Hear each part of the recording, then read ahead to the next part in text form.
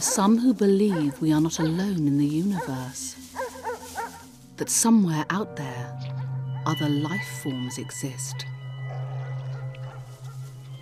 and that there are loads of them.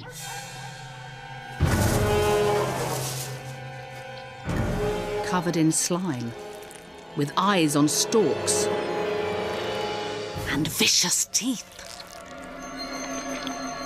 They're in your garden, emerging, slowly, very, very slowly. They are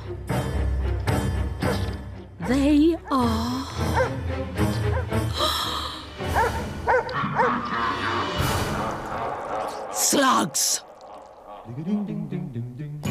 No doubt your first reaction is to think how best to rid yourself of this nasty threat to your garden. But think again. These ones are leopard slugs. They won't abduct you or take over the planet, or even worse, attack your prize cabbages. Unlike the other types of slugs that will indeed abduct you, will take over the planet and will devour your cabbages. Well, one of those anyway. No, the rather magnificent leopard slug is here to give you a helping hand, or foot, or, well, something helpful anyway. Oui, oui.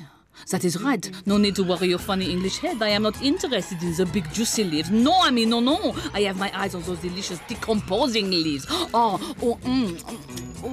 c'est magnifique.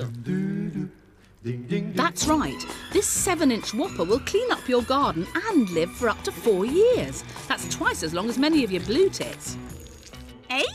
You are?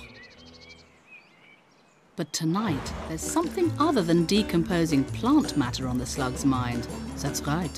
Tonight I am following this naughty little slime trail, and it's got me in the mood for love. Yes, slugs flirt through their slime. And since they're hermaphrodites, with both male and female sexual organs, they're twice as likely to get noticed. Yeah, baby. My eyes were on stalks as soon as I saw him. I mean her. Or it. Oh, you know what I mean. Moments later, a little nip signals their intentions. What happens next has to be seen to be believed. Together, the two slugs climb up to a high branch and begin their incredible mating ritual. Working together, our lovers form a rope of slime, down which they descend, bodies entwined. The reason for this high-wire romance soon becomes apparent. Being hermaphrodite, both slugs are endowed with male sex organs, which extend from just behind their heads. These grow to almost twice their body length, so plenty of space is needed below for the pair to mate unhindered. As mating continues, the sex organs perform an elaborate shape-shifting dance in which sperm is passed between the slugs.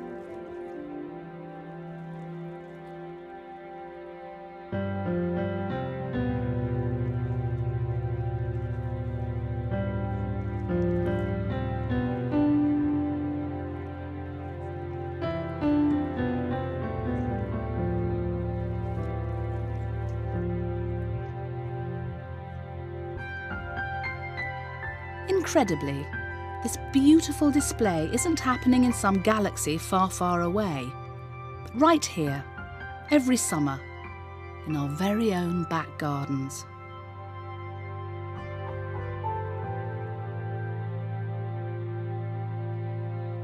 Their courtship over, the two slugs take the shortest route back to the ground, and before the break of dawn, hurry off in different directions to lay the eggs that have just been fertilised. Well, there you have it. Now you know a bit more about the magnificent leopard slug, there's no need to resort to such extreme measures. Put your poison back in the cupboard and be a bit more selective about the so-called pests you control. Or just leave pest control to the experts. These slime balls will provide a tasty feast for a whole manner of garden beasts. 4-year lifespan. We'll see about that, won't we? So don't lump the leopard slug in with the cabbage munchers. Remember, these magnificent molluscs help to keep your garden healthy. And the moral of this tale? Don't judge a slug by its slime.